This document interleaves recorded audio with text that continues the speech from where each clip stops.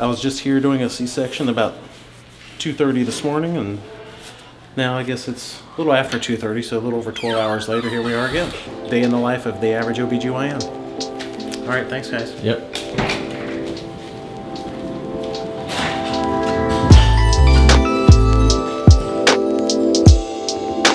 About how many days are you at the hospital then? Probably 365 days a year, pretty much, unless I go on vacation. I should probably do that more often, my wife says.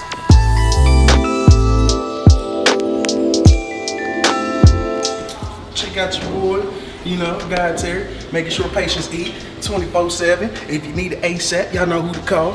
44474. That's one of the numbers, you know, nutrition services, baby. Love my job.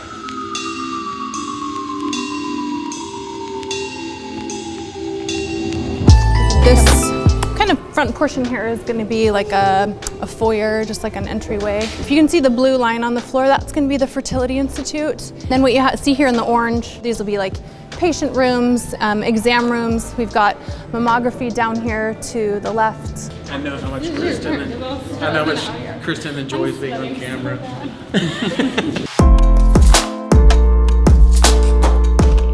When Kelly's went out of business, immediately I started contemplating the idea of having an office here, with the proximity to the hospital being, I don't know, what is that, a couple hundred yards away at the most? The location was just prime.